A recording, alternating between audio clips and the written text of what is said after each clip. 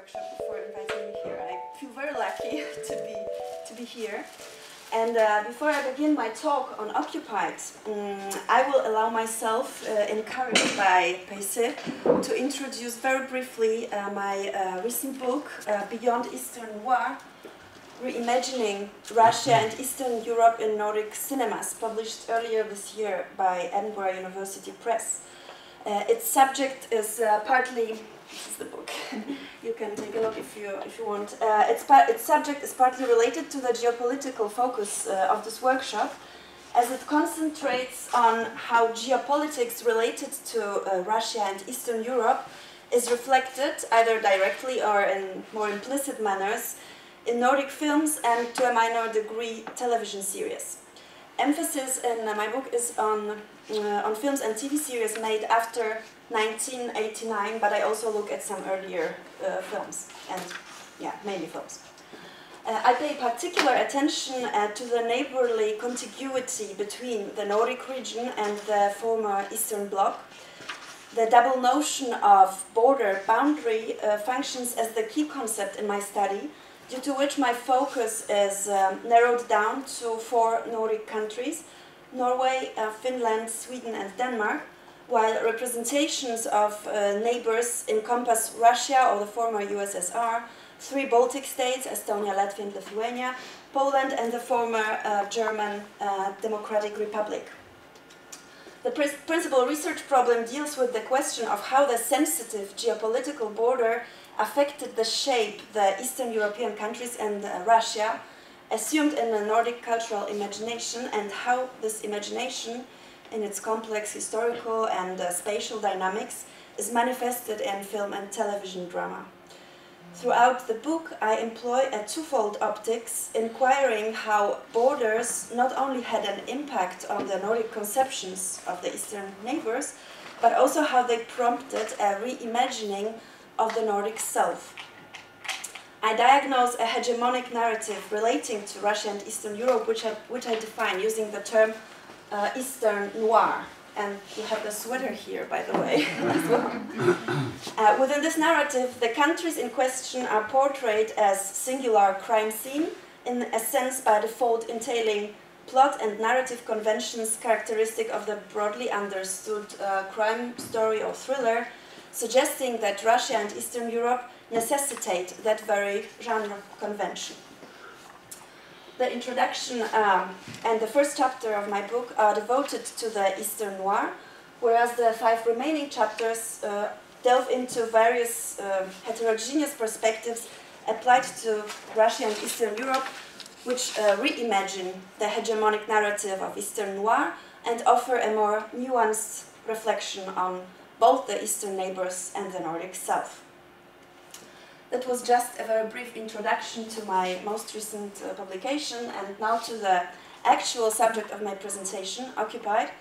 I define Occupied as eco-Eastern Noir in my book, and included actually in chapter 1, but as I will attempt to show here, this Norwegian television drama not only adheres to, but also goes beyond the Eastern Noir narrative.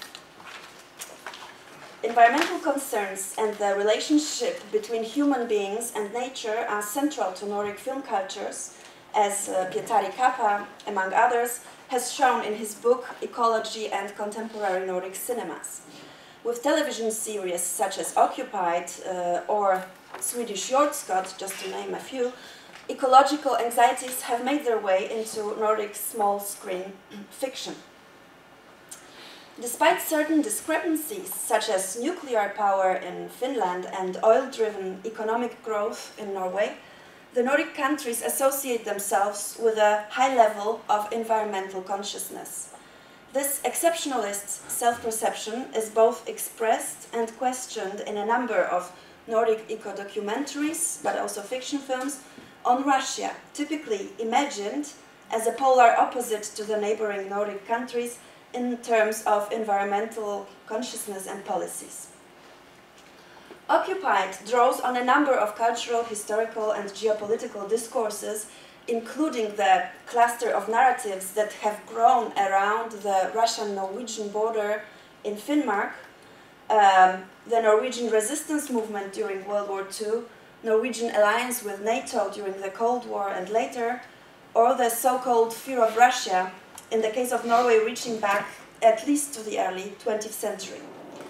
One of the central discourses, both evoked and subverted in the series, is that of the Nordic eco-exceptionalism. The references to a specific ecological self-perception, Occupied both problematizes Norway's geopolitical relations and negotiates, as I will attempt to show, the official Norwegian national self-perception. Occupied imagines the Norwegian eco-exceptionalism in the near future, shortly after environmental catastrophe caused by climate change, confronting this exceptionalism with Norway's close neighbor and at the same time its greatest ecological other, Russia. The eco-exceptionalist discourse in focus can be defined in my own term as a white ecology, a narrative constructing the Nordic countries as a place of unspoiled nature and high environmental awareness. I understand white ecology as a variant of the romanticizing and romantic, idealizing discourse on nature, usually termed as green ecology, which, according to literary scholar Timothy Morton, depicts nature in positive terms as harmonious and beautiful, overlooking what is ugly, toxic, unpredictable, and destructive in nature. Such a construction implies that humans, perceiving themselves as separated from nature, can rule over the natural world and be responsible for its growth and well-being. White ecology combines the green ecological approach with Nordic national discourse, and I focus here specifically on its Norwegian variant, in cinema frequently coded in shots displaying majestic sunlit winter landscapes with mountains, fjords, and the sea, providing the viewer with sublime spectacle and visual pleasure. However, landscape is here not only a source of contemplative experience for the viewers, but also a layer encoding various cultural and national references. This fact of employing nature in the name of specific discourses exhibits an anthropocentric approach as such. One iconic example of such a role played by landscape in Norwegian cinema is the Cold War action drama, some of you may know it, Orion's Belt from 1985, in which winter landscapes adhering to official Norwegian self-representations are explicitly entangled in the Cold War geopolitics. And I mention this film here not least because there are multiple references to Orion's Belt in Occupied, including the role of the helicopter, as you can see in these two images. You have the helicopter here, and it's the Russian helicopter, which is important. Especially modern Norwegian national discourse is shaped in relation to environment and ecological threats. As argued by Sabine Birgitte Henlin-Stromme, in recent decades, protection of the environment has grown to become, quote, a key concern at the center of Norwegianness, unquote. Moreover, as Henlin-Stromme shows, in Norwegian culture and cinema, the dominant national discourse represented by white frozen land is often associated with white masculinity as a symbol of Norwegian nationality. The Nordic exceptionalism can be here linked to the image of young men, Henlin-Stromme's examples being the Norwegian polar explorers and national heroes, Fridtjof Jensen and Roald Amundsen, struggling against and eventually mastering extreme natural conditions. I will return to this combination of white landscape aesthetics and masculinity with eco-exceptionalist discourse in Occupied. Representing ecological threat within the Nordic-Russian transnational frame enhances the exceptionalist discourse, according to which a country or region is seen by its own society as more advanced than others and thus entitled to teach others. The conviction of Norway's political, cultural and moral superiority is expressed in Occupied through the conviction of ecological superiority of Norway over Russia, the North over the East, which of course recalls the old Cold War binarisms and hints to the contemporary so-called New Cold War. Enhancing the Norwegians' sense of chosenness and opposed to the Nordic white ecology, Russia in Occupied can be seen as representing dark ecology, mainly because Russians take over the Norwegian oil industry, and I will return to this. This dark ecology is here embodied by the Russian ambassador to Norway, Irina Sidorova. Dark ecology, a term coined by Morton, refers to the aspects of nature that are overlooked within the romanticizing green discourse.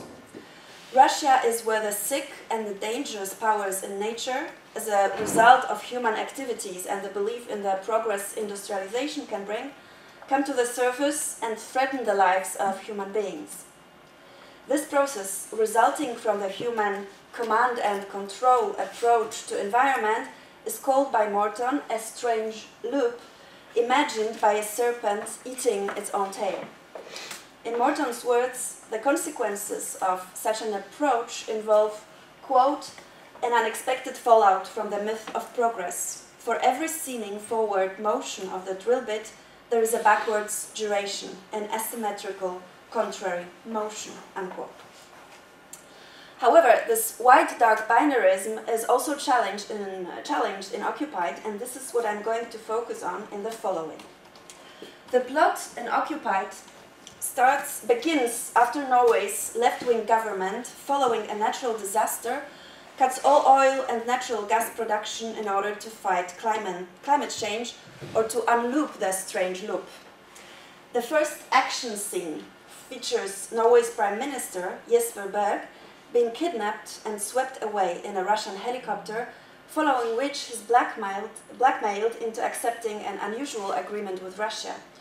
The agreement, backed by the European Union, states that Russia can take control of Norway's oil platforms and secure a continuous energy supply to Europe. As a consequence, Russia begins soft occupation of Norway. The narrative opens in April, the month associated with the occupation of Norway, but also Denmark, by Nazi Germany in 1940. There is still snow in the woods where Jesper Berg is released from the helicopter after he has agreed to both Russia and the EU's conditions. A close-up of his face, opening episode 1, cuts to traces of blood on the snow. The blood is that of a witness to the kidnapping killed by the Russians. Thus, even if the occupation is soft, that is, without bloodshed, it is nevertheless blood that marks the first traces left by Russians on the Norwegian soil. It seems that the link between the victorious Norwegian masculinity and winter landscape is here both evoked and challenged. The killed elderly male witness is shown lying dead in the snow, while later in the series, another male character, the independent journalist Thomas investigating the Russians, is found dead close to the Russian-Norwegian border in Finnmark. Moreover, Berg's identification with nature, his name meaning mountain in Norwegian, can be seen as an ironic reference to the Norwegian national discourse of mastering nature by a man. Berg's green policy is exposed in the series as thoroughly anthropocentric and driven by his hunger for power. Although Russia represents dark ecology, the threat associated with Russians also critically evokes the self-perception of Norway as the green Samaritan on the planet, as Henning Strømme put it.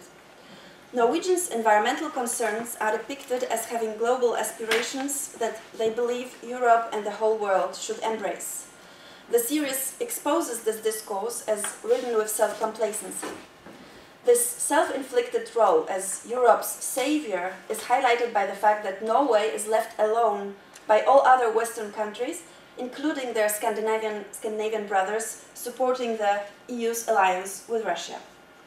At the same time, Norway's universalizing approach, and hence the negligence of borders and cultural and economic differences, embodies the type of exceptionalism which, to quote Ebbe Volquartsen, resting on a notion of ethical and moral superiority, justifies well-intentioned Nordic intervention in the crisis areas, unquote. These aspirations are not just incapacitated by the Russians. Russia also ridicules Western and specifically Nordic discourses and patterns of behavior. Imitating Nordic exceptionalism, Russia forces Norway into a position in which usually only remote, crisis-ridden, poverty-stricken countries are depicted. It is Norway who, according to the more influential and resourceful Russians, needs intervention. Russians think that Norwegians should be rescued from their own environmentalist government, therefore Norway is offered generous help. Mimicking Nordic discourses and helping Norway in the interest of gaining political and economic global influence, Russia questions the idea of righteousness to which these discourses normally make claims. Most importantly, Occupied indicates that the ecological threat and therefore the threat to Norwegianness, that is fossil fuel, has been generated by the Norwegians themselves. Oil is their sin and their ecological bad conscience, a dark ecology they seek to suppress by implementing green policies and employing majestic white landscapes in official self-depictions. But rather than connoting the sublime, snow in Occupied functions as a white canvas on which the traces of misdeeds, such as blood connoting both transgression and guilt, are made visible, but which can also be quickly covered by a new white layer. The implication that this sin is located at the very center of power is reinforced by the cunning choice of the producers to locate the fictitious Norwegian parliament in the real existing buildings of Statoil, the worldwide known Norwegian energy company. Indeed, if nature is seen as a symbol of the Norwegian nation, then the threat to Norwegianness can be interpreted as the oil boom that started in the 1970s. The resulting societal affluence is often perceived as having proved destructive for the values that earlier defined the Norwegian society. Such an understanding is supported and occupied by the nostalgic discourse of the national pre-oil past, with references to World War II and the resistance movement. Another Norwegian sin the encounter with the Russian other exposes is the appropriation of nature by national discourses and for the purpose of branding one's own exceptional identity internationally and globally rather than truly prioritizing nature. This sin is embodied by Berg. Worth mentioning, when Berg stays in Paris seeking political asylum in season 2, he meets his former partner who accuses him of not caring for environment any longer. Thus, the image of Russia as the source of evil ricochets back on Norway. Russia only takes control of the threat that already emerges from the center of the Norwegian political and ecological self, signaled in the initial juxtaposition of Berg's face with the traces of blood. The confrontation with the Russian ecological other perforates the exceptionalist Norwegian national discourse. First, by functioning as a space where the dark ecology comes to the surface, Russia uncovers what is suppressed in the romanticizing discourse, while it at the same time exposes its normativity. It demonstrates that the eco-utopian ideal of living in harmony with nature, as advocated by Berg's party, while at the same time mastering nature, is an illusion. Rather, it testifies to Theodor Adorno's point evoked by Morton that creation of society is motivated by the need to defend oneself against dangerous and violent elements in nature, and that establishing borders, whether to ecological or political or national others, is more important than true ecological concerns. Not only the Nordic society, but also the idea of Norden, built on exceptionalist discourses, seems dependent on drawing up borders towards the presumed others. At the end of season 2, Berg finds himself on top of the mountain again. The last shot showing him behind the Prime Minister's desk. But his return to power brings to mind Macbeth rather than the glorious Norwegian polar explorers, while it at the same time can be interpreted as exposing this white ecological national narrative as much less victorious than it might seem. To conclude, Occupied can be seen as adhering to the self-critical approaches to Nordic exceptionalism in recent Nordic literature and film, as discussed, for example, by Ebbe Volgårdsen. Geopolitically, this exceptionalism is both expressed and undermined by invoking the Nordic region's closest and at the same time greatest ecological other, Russia. But rather than simply functioning as Norden's ultimate opposite, the dark Russia serves to deconstruct the white ecology of Nordic national self-depictions. Thus, the fear of Russia acquires a playful twist in Occupied. Russia is threatening not only because of its imperialist inclinations, but also because it awakens Norway's own inner fears and guilt. Referring very briefly to the question of how geopolitical television series may impact real-life politics, brought up by Robert in your article, it should be mentioned that the production of Occupied caused critique by Russian authorities. This, in fact, reminds of similar reactions of the Soviet authorities towards Orion's Belt, who issued official protests describing the film as an unfriendly act against the USSR. However, whereas in the mid-1980s, Norwegian cinema was pressured into various forms of self-censorship when dealing with delicate geopolitical issues, this cannot be claimed about Occupied, where Russians are explicit invaders and enemies. Therefore, my very tentative conclusion, or maybe question, would be that the series manifests a very limited or even lacking fear towards the Russians in contemporary Norwegian society. Thank you.